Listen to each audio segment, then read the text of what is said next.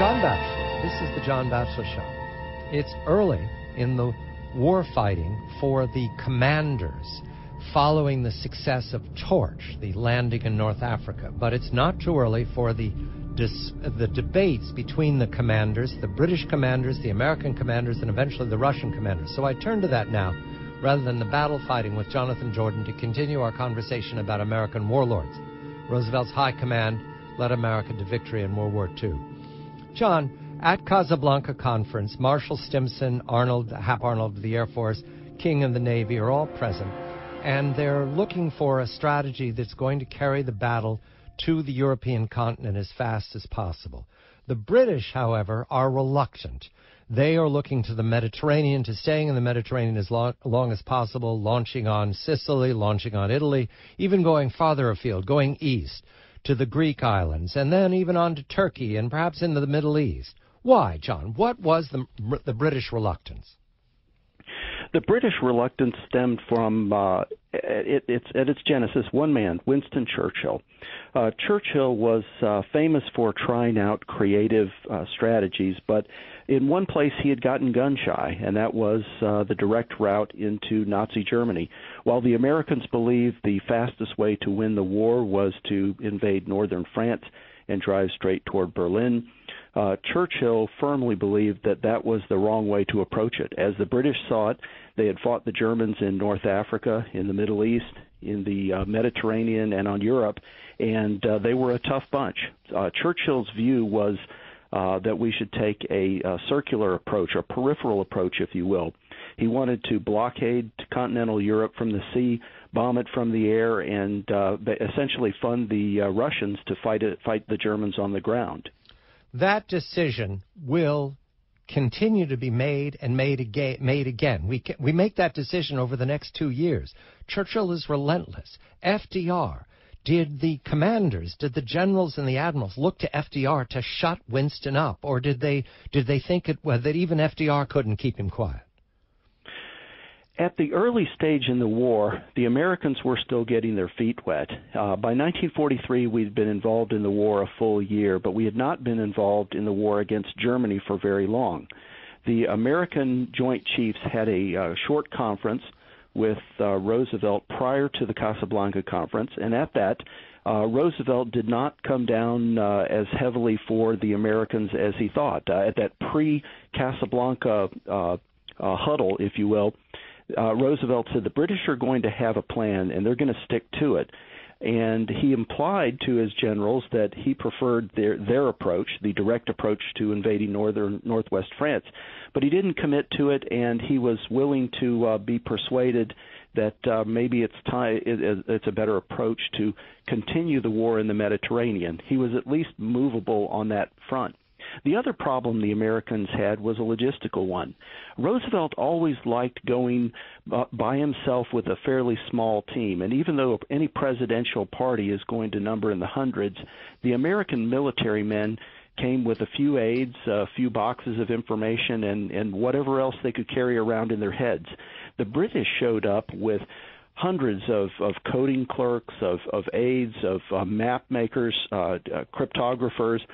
They had an entire ship there that could essentially connect Winston Churchill at Casablanca to the British Empire almost as well as if he were sitting in number 10 Downing Street.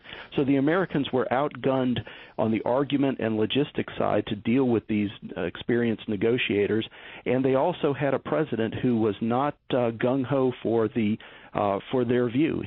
He could be moved. The Casablanca Conference in January of 1943 sets the European war. However, the question of the Pacific, remember it's Europe first, Pacific then, continues back in Washington. Nimitz is given command of all naval forces that are not to be used by MacArthur.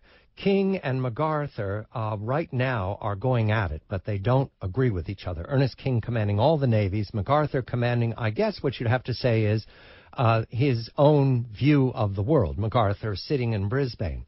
This contest will be, I'd consider it an intramural contest in the U.S. Did FDR need or look to settle this as well? He looks to be taking the same passive approach he did with Winston Churchill, allowing MacArthur to cause trouble.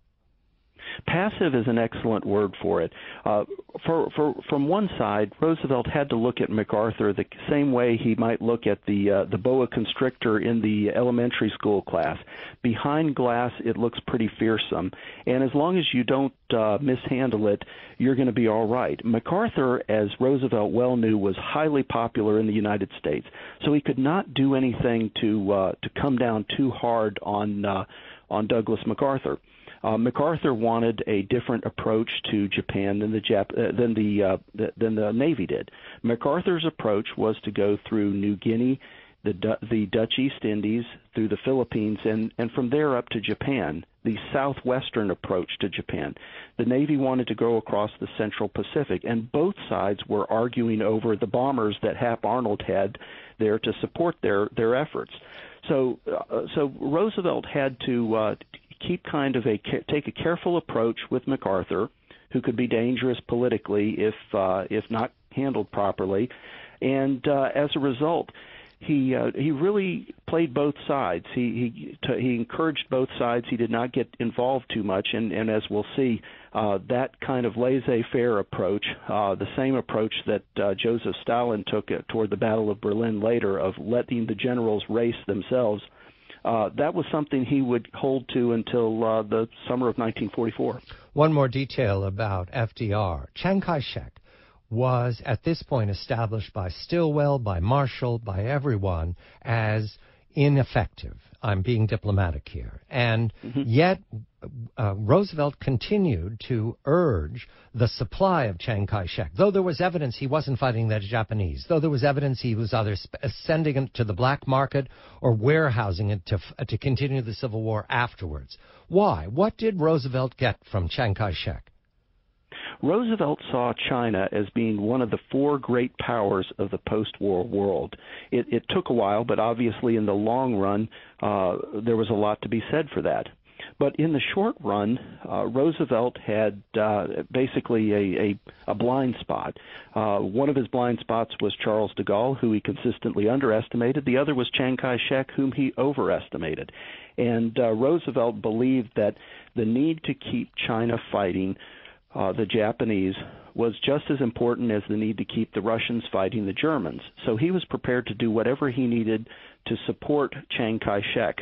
But that support for Chiang led him to, I think, probably overestimate his effectiveness and the respect that he had among the population as a whole. We go to the Trident Conference. This is in D.C. and Washington in May of 43. It reiterates the same contest we've already identified. However, now they're at least putting names to the battles that they want to fight. The British want to fight in the Mediterranean. The Americans want Roundup, or what becomes Roundhammer, which eventually will be Overlord. The Americans state again and again that we must get to Europe now. We must go right to Germany. You have a wonderful analogy, I don't know if it's at Trident or Quadrant, where the British play English football, soccer, which is a game of improvisation, of opportunism. The Americans believe in American football, which is power up the center of the field, dominate the other side with set plays. Do they ever understand this? Is that an irony that they themselves talked about in 43 and 44, John? They did not think about it in those direct terms. The American planners, Eisenhower, who had worked for a long time as one of Marshall's operations heads, and most of the other senior American generals were enamored with American football. They followed it, they loved it, and that was the approach they took. Prepare a smart plan and execute it violently and vigorously. That was the American way of winning the war. The British, of course, were more fluid and more opportunistic. Churchill later said that the American mind works in terms of setting up a proper foundation, and then events will move along the way you want them to. The British mind, he said, does not quite work that way. It puts a little bit more emphasis on opportunism. And so that is the reason the British were more willing to entertain thoughts of going into places such as the Dodecanese in the Aegean Sea, places around Turkey, Norway, other places that the United States thought were merely peripheral. But by the time we get to the Trident talks in Washington in May of 1943, we finally get some congealing and a consensus. The British sense was, we've pushed things into the Mediterranean for a long time, but we're going to have to start agreeing to what the Americans are looking for. They're becoming powerful, and they're quite right that eventually we're going to have to face the Germans on the continent. So Trident in Washington is where, for the first time, the British began to move to accept the reality that the Americans were eventually going to get their way. It would be revisited many times, but that's where it begins. American Warlords, How Roosevelt's High Command Led America to Victory in World War II. Jonathan Jordan is the author. There are many cultural upsets during this period. The Katyn Forest massacre in Poland, which is suppressed in the major American news, and FDR leads the suppression. And there are race riots in Detroit and Mobile. There's a race riot in L.A. We're concentrating on the commanders because while the whole world is at war, the plans for the future are where the battle is going to be won. And when we come back, we're going to turn to the next major contest between the Americans and the British. It'll be in Quebec on the Plains of Abraham. I'm John Batchelor. This is The John Batchelor Show.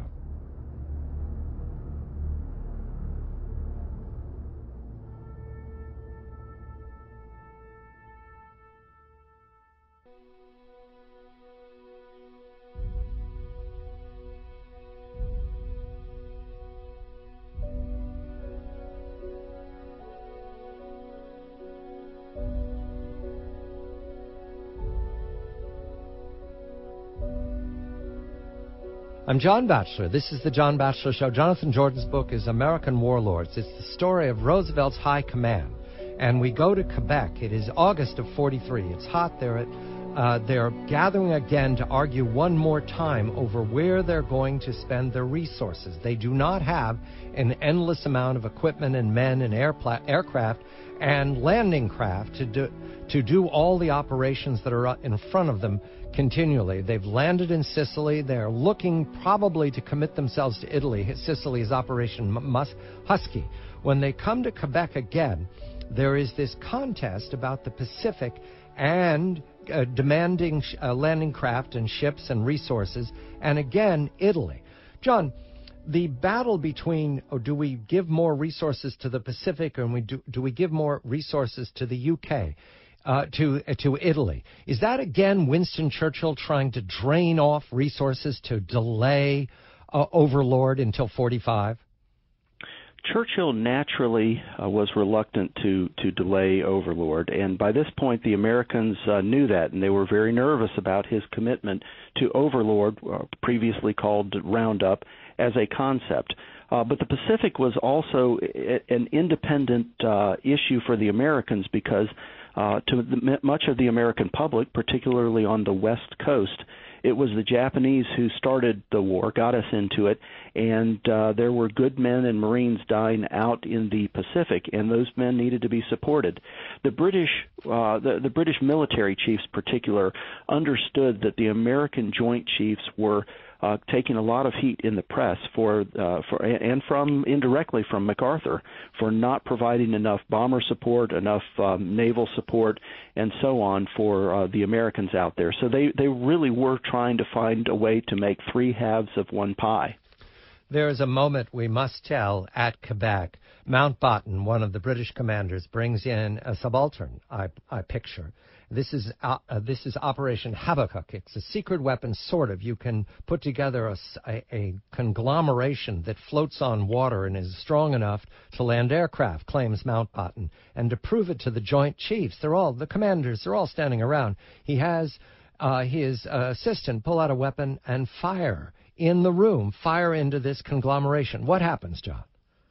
This was one of those times when the American and British chiefs were frazzled with each other. They'd been negotiating for days. As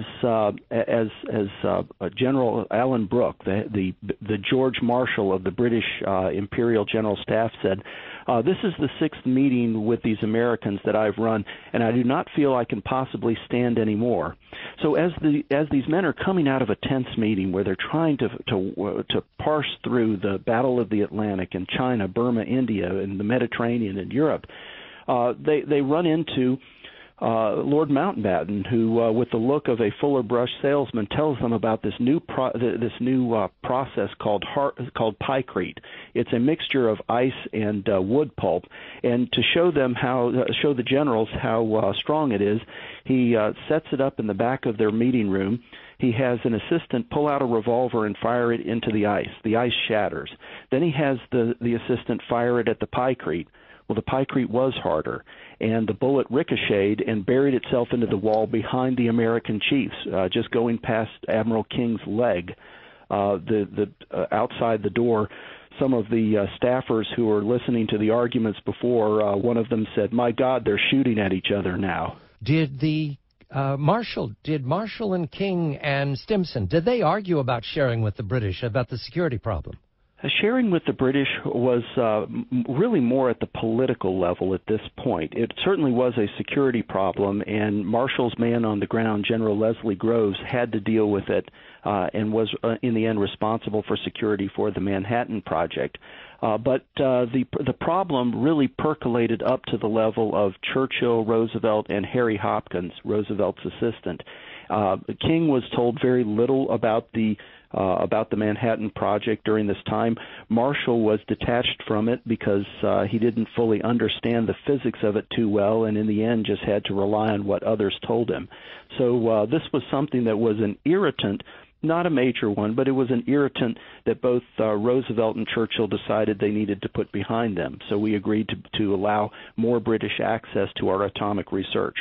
We need to get on to the Tehran Conference, which happens later in the year. This is 1943. But a note here about the Pacific. At this point, you mentioned, John, they've got three routes to the Pacific. The southwestern route, that's MacArthur, and he wants to get back to the Philippines to fulfill his promise. Then there's the route in the north from the Aleutians, and the one that King wants is the central route, through the Marianas, moving on to Japan. However, King wants Formosa. He wants to cut the Philippines out. Did he do that on purpose? Did he know that that would stymie MacArthur's political plans? King, I think, was indifferent to what MacArthur wanted. He didn't give a damn about what the Army in general and MacArthur thought specifically.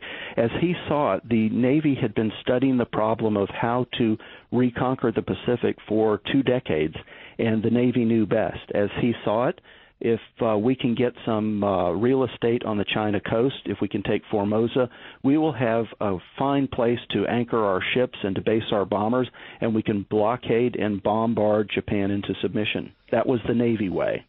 I note that this is a period of time where it's very difficult. You're moving around a lot. We're dealing with the commanders, and we're moving on to Tehran later in the year. However, even this early on, everyone's aware that MacArthur is flirting with politics. Correct, John? They're not ignorant of this anywhere. There was a MacArthur for President bubble that began forming in around September of 1943. It began out in the Midwest. MacArthur's adopted hometown was Milwaukee. The Midwest was an isolationist stronghold, and that was the kind of place where Republicans thought they might be able to get some traction to unseat Roosevelt in the 1944 elections. Jonathan Jordan is the author. It's American Warlord, and we're discussing the Warlords. I just nod to the politics a little bit because one of your subplots, John, is that Roosevelt was never divorced from the politics of the battlefield decisions he was making. The puzzle to me is Marshall, who was oft-times divorced from politics. I hope we have a note about how he got involved with Dewey. Marshall and King and Stimson also acted as if politics was something that was secondary. Actually, they didn't want to get their hands dirty. Did Roosevelt forgive them for that? He did. He understood that their job was to be, in some sense, technicians, and he understood his role as commander-in-chief to be the person pushing the drive. One time he sat back and in his Oval Office, I think it was during his 879th press conference, and as reporters crowded around his desk, he told them, "You can't leave things to the military, otherwise nothing gets done." That's a dreadful thing to say, but the fact is if you get almost all admirals and generals from different nations talking over plans, they spend a month or two talking about why each won't work. You get a series of no's. But if you get certain laymen to stick pins into them, prod them, and say you've got to have an answer to this by so many days, then you get results. That was his view of the way the military men would naturally work and the way the Constitution probably intended them to work. Jonathan Jordan, American Warlords. I'm John Batchelor. When we come back, the Tehran Conference. This is the John Batchelor Show.